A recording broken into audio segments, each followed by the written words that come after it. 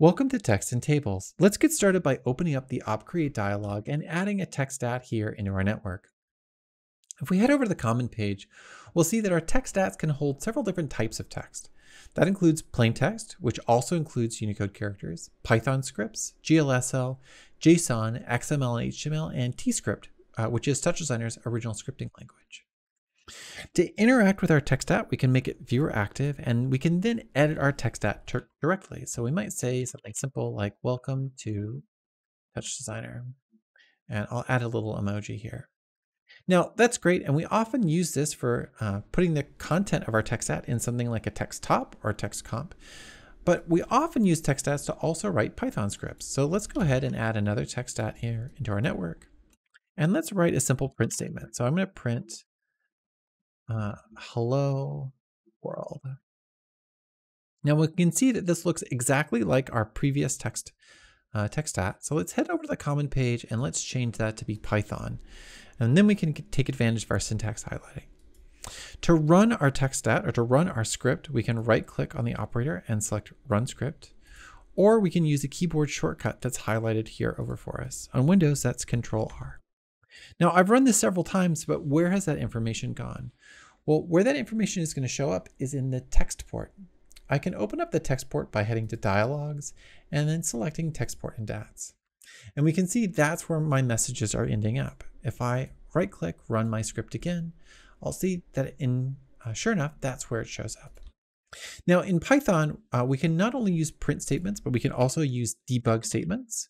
So if I were to say debug, use debug as a keyword and then write something like, this is a debug message.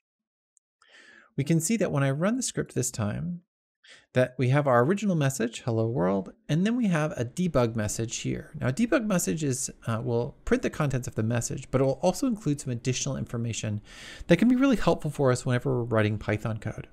This includes the operator that the script was run from, and even the line where that debug message came from. Now this is pretty interesting, but in addition to text DATs, we also have table DATs. So let's take a look at what that means.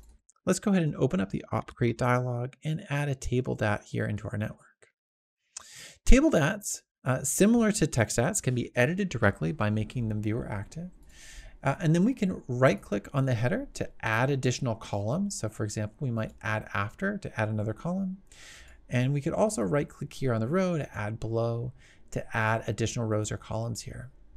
We can also head over to the fill page and set our fill type to set size. And when we do that, we can set manually the size of our table.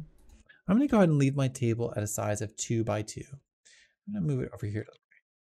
I'm going to make it viewer active, and I'm going to edit this first cell, and I'm going to put in here apples, and in the second row, first column, I'm going to type in oranges.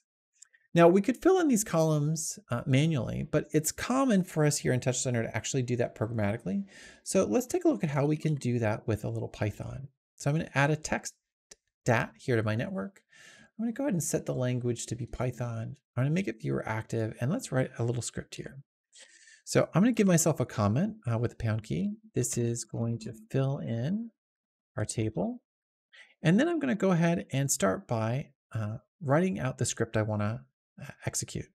So what I want to do is I want to fill in the operator table 1, and I want to fill in the cell that's in the 0 row in the first column.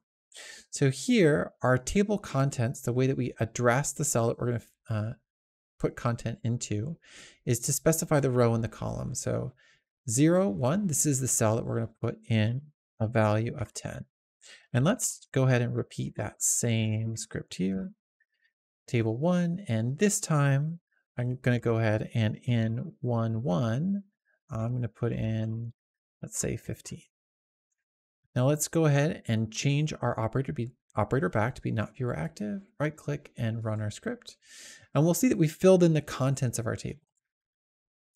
Now this is great, but we often want to convert the contents of a table into, say, a chop. And we can do that by right clicking on the output of our table, heading over to chops, and using a DAT2 to convert this table into a chop.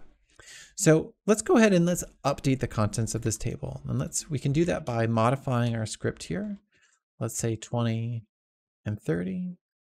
And then we can right click and run our script and see that it updates the contents of our table, which in turn changes the contents of our chop. There's lots of different things that we can do with both text and tables, but having a foundational understanding of how we can use scripts to modify the contents of a table is a great way to get started.